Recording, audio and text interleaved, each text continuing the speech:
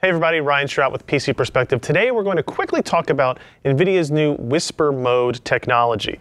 WhisperMode is actually a feature introduced by NVIDIA at around the same time they were talking about the Max-Q design notebooks. And Max-Q design was all about thinner form factors, better power consumption, thinner, lighter, quieter designs. WhisperMode actually takes that another step further and offers the ability to, through software settings, dynamically change or adjust the audio signature of a gaming notebook.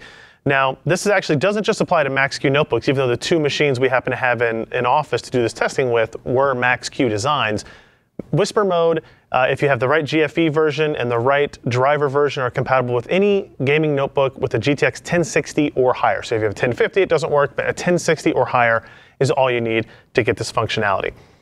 Essentially, what WhisperMode is and does is it is a frame rate limiter that uses uses the GeForce Experience capability to adjust image quality settings and kind of combines those things in a way that lowers your frame rate, lowers your power consumption, lowers thermal signatures of the GPU itself in order to run fans at lower speeds and thus making it a quieter experience. You might be asking why you care about this. If you've ever used a gaming laptop and you're not using headphones, or even if you are, somebody else in the room like your wife or girlfriend is not, then you might understand some of the pain points of having a gaming machine going full bore out for a couple of hours at a time while you play Overwatch. So WhisperMode is NVIDIA's attempt to kind of figure out a way to adjust for some of that. It only works on AC power. You enable it in GeForce Experience, right? So you open up the GeForce Experience, there is a toggle for WhisperMode on or off, and then it gives you the indicator to optimize all of your games for WhisperMode through a one-click capability that GFE has always had. Now, the default setting is going to shift from game to game, right? The image quality settings will change, and in general, what we have seen is the frame rate cap is actually 40 frames per second, although you can go into the NVIDIA control panel and adjust that on a per game basis. Your range is 30 FPS all the way up to the max refresh rate of the display in 5 FPS increments.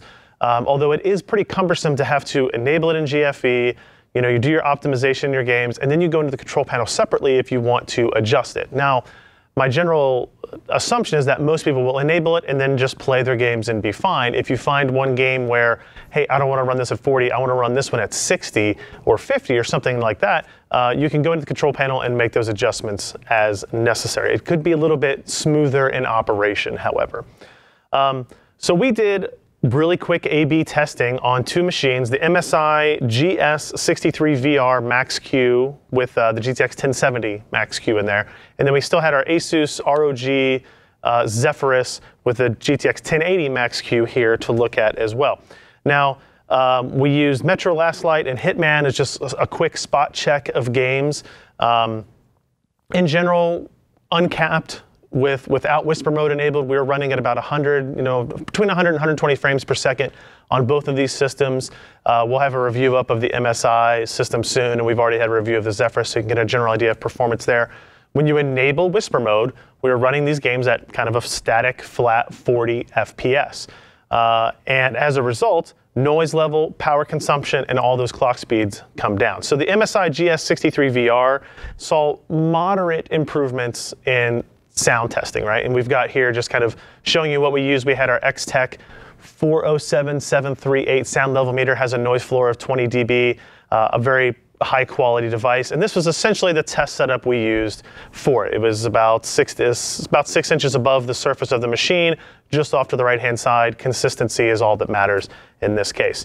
For the MSI machine, Metro Last Light saw a 3 dBA drop in sound level with WhisperMode enabled, and in Hitman, we only actually saw like 1.5 dBA improvement, giving you an indication that maybe the MSI machine is always kind of on that edge of performance, right? It's always on that edge of its thermal dissipation limits, right?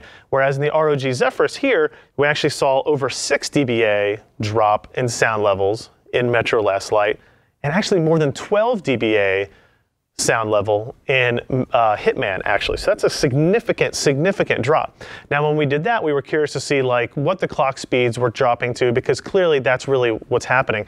Running in its uncapped state, In Metro last light, the ROG Zephyrus was running at about 1600 megahertz. The GTX 1080 Max Q was running at about 1600 megahertz, and it was drawing 158.7 watts from the wall. When we enabled Whisper Mode, that dropped to about 700 megahertz and just under 80 watts, so like 67% drop in power consumption, moving from uncapped to the Whisper Mode.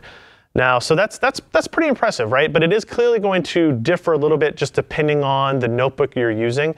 If you have one of the larger form factor, thicker, maybe even louder GTX 1060, 1070, 1080 systems that aren't Max Q designs, you could actually see more of an improvement than the MSI, but maybe somewhere less than the ROG Zephyrus, somewhere in between would probably be my guess.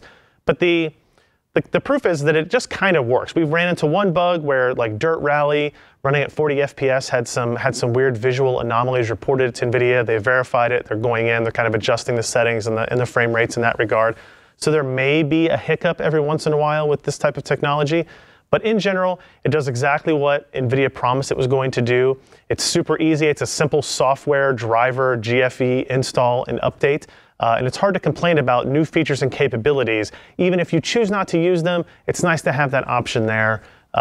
If you're concerned about the audio, the sound that your gaming machine is making for you or for others in the general vicinity. We have a full story up on PCPer.com. Make sure you go check that out for benchmarks and more details on Whisper Mode, as well as the MSI GS. Let me rephrase that here. The MSI GS63 VR 1070 Max Q design as well. All that coming up very soon. We'll see you next time, guys. Thanks.